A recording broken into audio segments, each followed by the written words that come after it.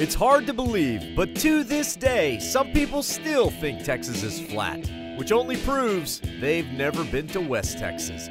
They've never seen the towering giants rising up from the desert floor, never breathed the crisp Texas mountain air, never stood over 1.5 miles above sea level, and been so close to the sky they could almost touch the Lone Star itself. Yeah, Texas ain't flat, amigo, especially not our destination today. Davis Mountains!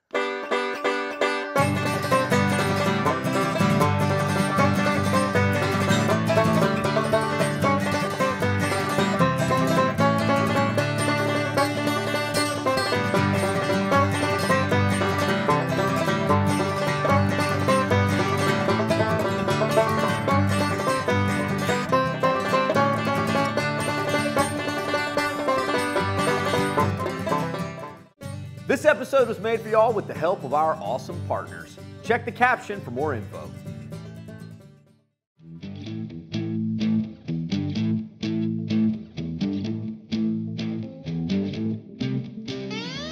So most states are lucky if they have just a piece of a single mountain range. But here in Texas, we have over 6 individual mountain ranges. The leftovers, or the little pieces as the Native Americans used to call them. As if the great creator made 2 major mountain ranges in the US and then took all those leftover little pieces and dumped them here in Texas. There's the Guadalupe Mountains, the Chisos Mountains, the Chinati Mountains, the Franklin Mountains, and then where we're tripping today, which is one of the tallest mountain ranges in Texas and one of the most beautiful in the world. Well, in my humble opinion. The Davis Mountains cover a region of about 50 square miles sitting in the middle of West Texas, with the heart residing proudly in the mountain town of Fort Davis. Now, we've tripped this way before and visited Fort Davis. It's a great town with a historic fort, mountain biking, world-class stargazing, rattlesnakes, and milkshakes. But we're not here to retrace our steps. No. This is an episode not about the town, but about the mountains. And we're going to kick off this day in the Davis Mountains at a state park of the same name, covering over 2,500 acres with the sort of rough terrain and cactus that epitomize the Davis Mountains. But what's truly unique about this park is that tucked in the back is one of the most distinctive hotels in Texas, known as the Indian Lodge. Built literally into the side of the mountains, this adobe-style lodge dates back to the 1930s, when it was built by the Civilian Conservation Corps, that is, the CCC. Men employed by the government during the Great Depression, and who built some of our state park's most iconic structures. And here's current park superintendent, Wanda Olszewski. I'm so used to the CCC structures at the other state parks that are all like, sandstone, just stacked rocks. This is totally different. Part of the purpose of this, the design of it, was to make it blend into the environment, to make it very natural looking. And, a lot like a pueblo or an Indian village, that was actually the first name of the building.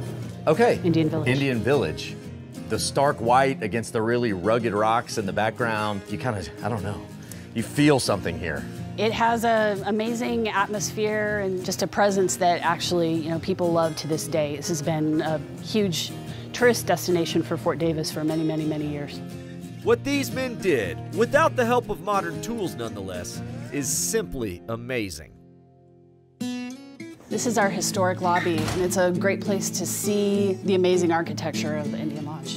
Yeah, you could kind of see the exposed beams, how they built this. There's blacksmiths in the CCC camp that were local area experts that made the ironwork that you can see here on the beams. These braces.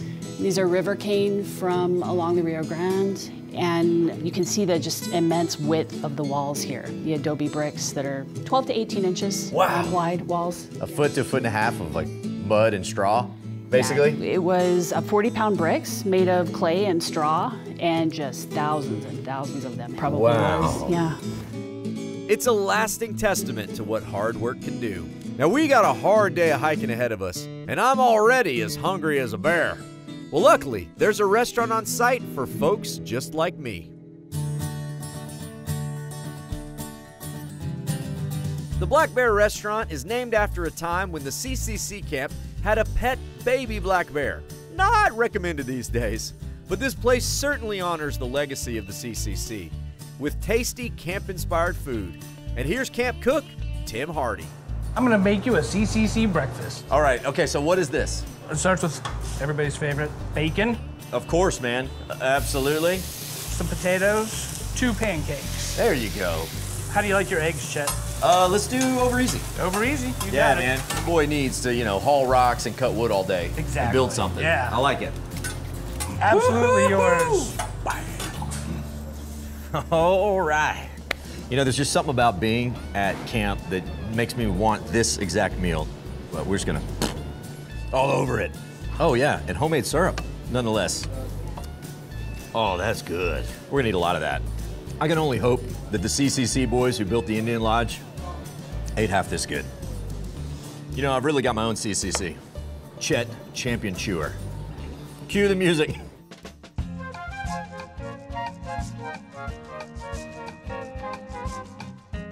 Here it is again, folks, for your viewing enjoyment. It's a thing of beauty, isn't it? If you think about it, eating in front of people is a really big part of my job, and I take it very seriously. Well,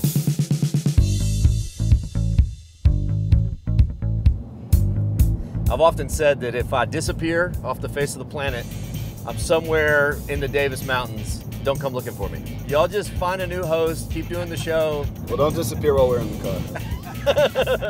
And then, Richie, I'm proud of you.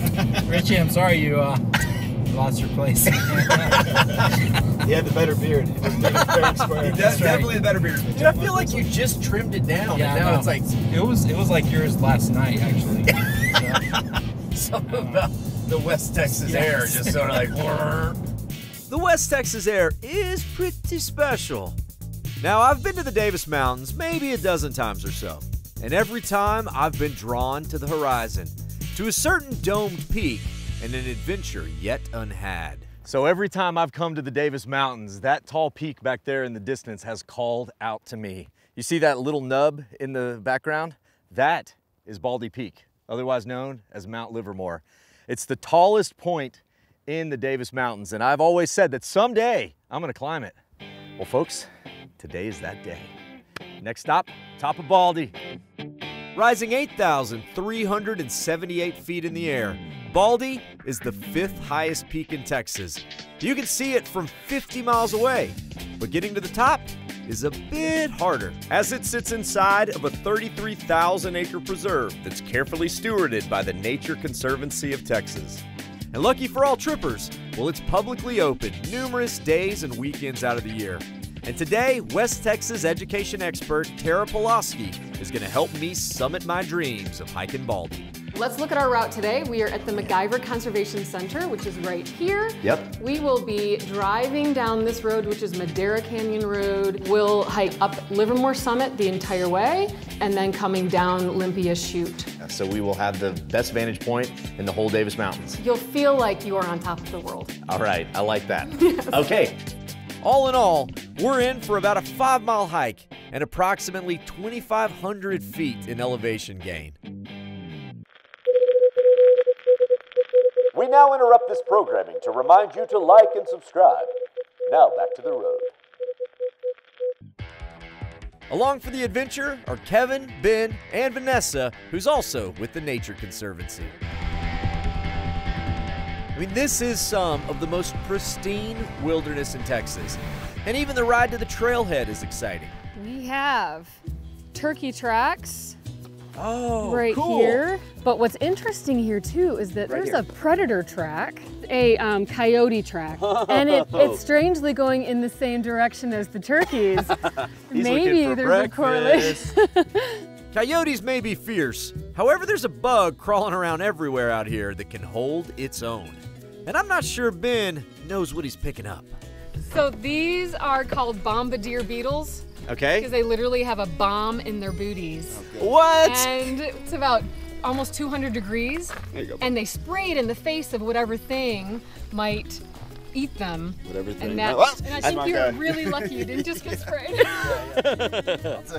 As they say, everything in the desert either pokes, pricks, or stings. I mean, these are some of the toughest creatures on Earth. And now that we've made it to the trailhead, well, we're off on foot patrol.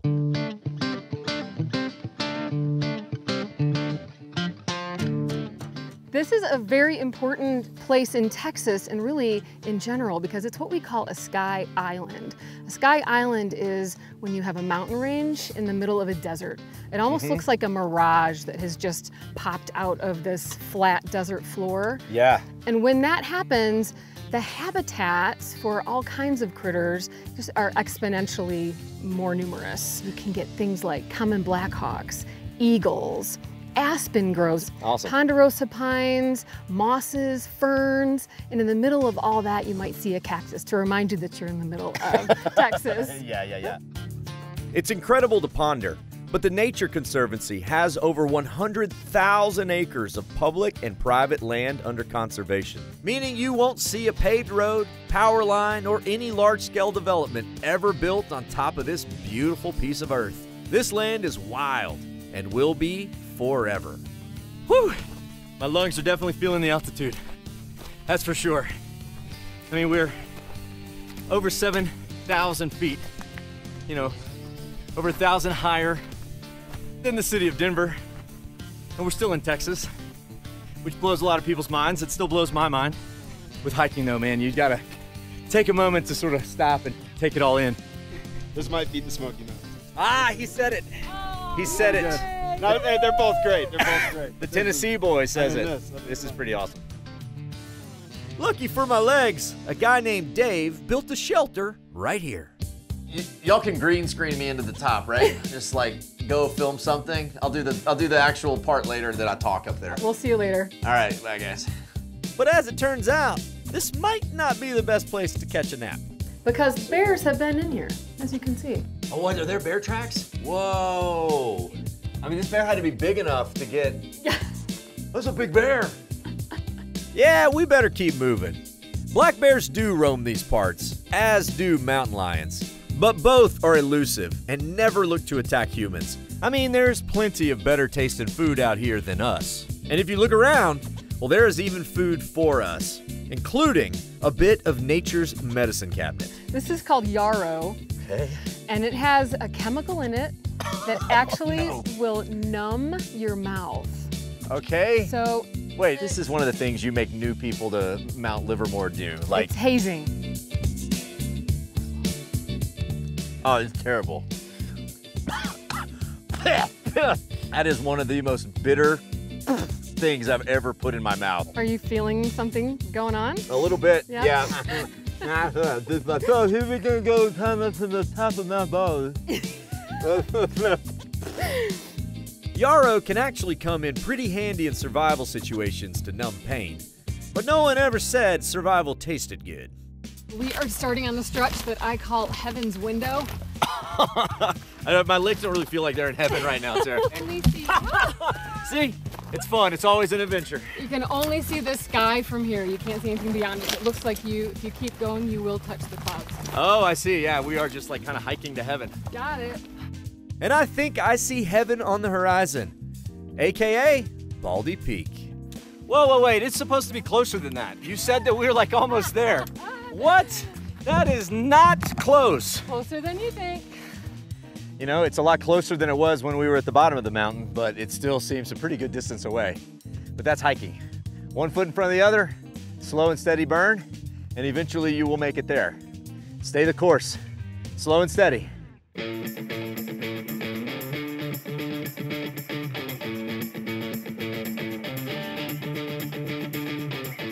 All right, here we are, Baldy. Yes. Woo! And now for the final push. Loose lava rock, steep inclines, and 4-point scrambling. This is why I love climbing mountains. Yeah, baby. Good job, man. Good job, Ben. All the mountain boys. Nature unites us, baby. Nature might also kill us. Yeah. We'll be united in death. There's a very real chance. Finally, the real payoff, making every hard step worth it. Oh yeah, yes! Right there. Oh yeah. Oh yeah. Yeah. Tradition dictates it. Mwah.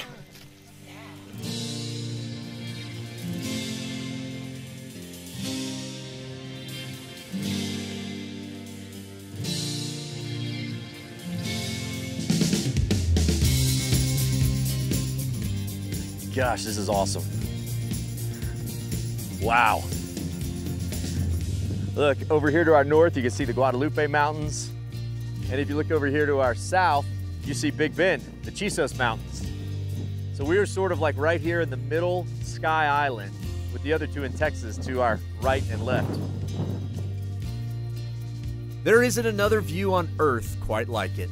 And it seems the ladybugs love Baldy as much as we do, as they come up here every summer to populate the world with more ladybugs. So sweet. And another reward for our hike, lunch.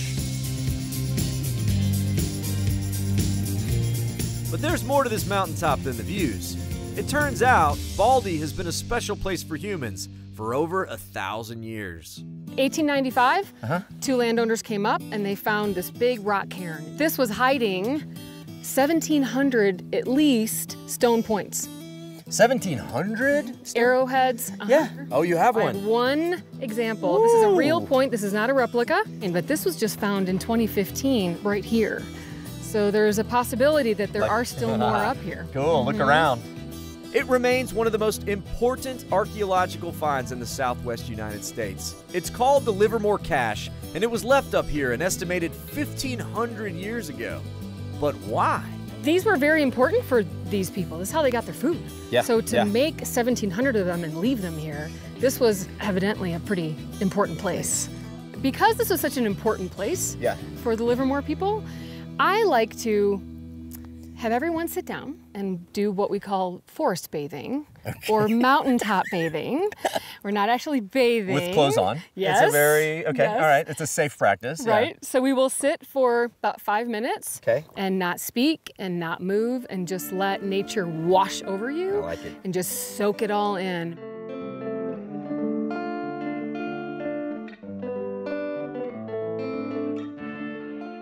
This is amazing. I mean, it's absolutely incredible. You're sitting up here with just this, it's like the whole world is unfurling below you. Beyond being physically hard, there's always, to me, sort of a spiritual element to hiking too, sort of getting out in nature. And I just see the fingerprint of a loving creator everywhere who sort of made this beautiful world for us to get out and enjoy. So awesome. I'm covered in ladybugs, man. If ladybugs are good luck, this is the luckiest bush in the world. This mountaintop is the luckiest mountaintop in the world. We need to go buy a lotto ticket, man. It's our lucky day. As much as I would love to hang out here all day, well, we gotta head back down at some point. And man, is it easier hiking downhill.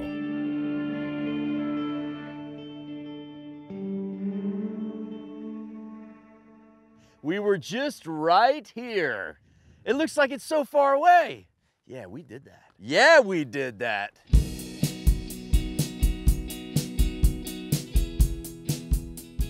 Now I know that not everyone is up for a multi-hour hike in the desert.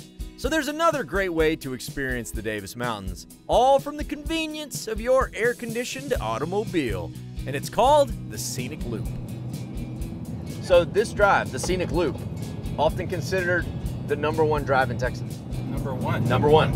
I mean, look around. Can you disagree? I cannot disagree. So we're gonna drive the Scenic Loop, maybe run into some animals. Run into them? Okay, we're gonna try to not run into some animals. All right. I get hungry, so I mean, Yeah. How about just view and observe? As this 75-mile loop takes you up and down and all around the mountains. It's one place where you definitely want to keep your eyes on the road and on the cliffs, as you're bound to see some amazing animals. Turkeys, javelina. Was that a jackalope? There are even herds of wild aoudad by the hundreds, a mountain goat species from North Africa that's become well adjusted to the Texas lifestyle. Now we're going to take a slight detour from the loop to visit a town with one of the most romantic names in Texas. Now we love our state, And what better way to send it a love letter than with a visit to Valentine? Although it seems the fountain of love has run a bit dry these days. Wow, so this is Valentine, Texas. On February 14th, it's a pretty popular place to be. But the other 364 days out of the year, well, this is what you get. Valentine's population is dwindling. It's been dwindling for decades. And if we lose Valentine, well then, what hope does love have at all in Texas? We can't lose Valentine. We gotta get these people populating. Yeah. It's only love I wanna give you. Close your eyes and make a wish. I'm just gonna concentrate on you and hold you tight. I fall in love with you, just you and I. You know I need you, baby, by my side. Hey, Valentine, you're welcome.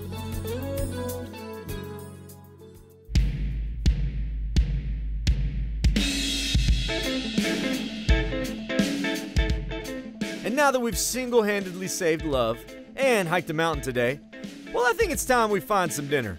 Because there's nothing quite like a rewarding meal after a good long hike. And so we're headed to Fort Davis's Hotel Olympia.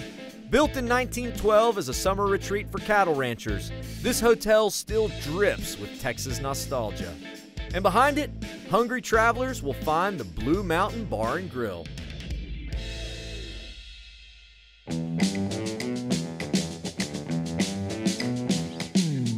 This is frontier cuisine at its finest. Seared trout, pulled pork tacos, and monstrous bison burgers.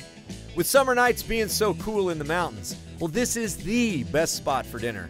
Here's Chef Ryan Dennis and manager Jeremy Bentley with an incredible spread. A root beer bacon wrapped quail. Oh, dude, that's good. And then we have orange marmalade and habanero duck wing. Okay. Just a little play on normal chicken wings. Oh, yeah. Yes, I love Screaming it. Texas. That is, Screaming it's even on a Texas, Texas for sure. platter. Yeah, so absolutely. Of course, yeah. I come out to Fort Davis, and I love it, and I have sort of trouble describing the vibe to people. After living in a city for so long, it becomes one of those good retreats to just kind of relax and just stop the sort of the monotony of moving. Yeah. And enjoy some of the best weather in Texas. Salud. Yeah. And for my celebratory dinner, well, I'm going with a different take on a Texas classic. Chicken fried pork tenderloin smothered in pecan glaze. Ooh, man. Here's what we're gonna do. We're gonna get a little of this extra goodness on top of it like that. Oh, son, that's good. Pork tenderloin on its own, if you cook it right, super delicious. Chicken fry it, double delicious. Put a sweet pecan glaze all over the top of it, triple whammy delicious. That's what this is right here. Back in my days in Scouts, you hiked all day, and at the end of the day, you were rewarded with like dehydrated noodles and canned salmon or canned tuna. I must say, this is quite a bit of an upgrade. The day tripper says, treat yourself. With city life sprawling and our world only getting busier, we all need places to escape the madness. Places that take us back to our roots and make us feel small again in this big old world. Places to connect, both with nature and the people who join us on the journey. A place to slow down, enjoy the views, breathe the fresh air, and truly remember how good it feels to be alive. You know, sometimes after a long day, all there really is left to do is sit in a rocking chair and stare at them mountains. Them sure are pretty mountains, aren't they? Oh yeah, real pretty, real pretty. So from out here in the Davis Mountains, I'll see all y'all out on the road. Bye con Dios, amigos. Wow, sure is pretty mountains. Howdy, y'all. Follow along with my adventures at Chet Tripper on Instagram and at The Day Tripper TV on Facebook and YouTube. Or head to thedaytripper.com for travel guides, past episodes, and info on our mobile app and Team Day Tripper. This episode was made for y'all with the help of our awesome partners. Check the caption for more info. Howdy y'all, Chet the Day Tripper here. Thanks so much for tripping with us. Remember, while you're here, like this video, subscribe to our channel so that we can stay out there on the road and keep on tripping. Did we miss anything in this town? Leave us a comment, let us know. We love finding out about new stops with all of your tips. And if you love Epic Texas Day Trips, remember to check our channel. We got a lot of them on there. Also, don't forget, if you want some sweet Day Tripper merch or another cool Texas-made product, come see us in Georgetown at the Day Tripper World Headquarters. You can also shop online if you check the link down there in the caption. All right, y'all. Bye con Dios, amigos.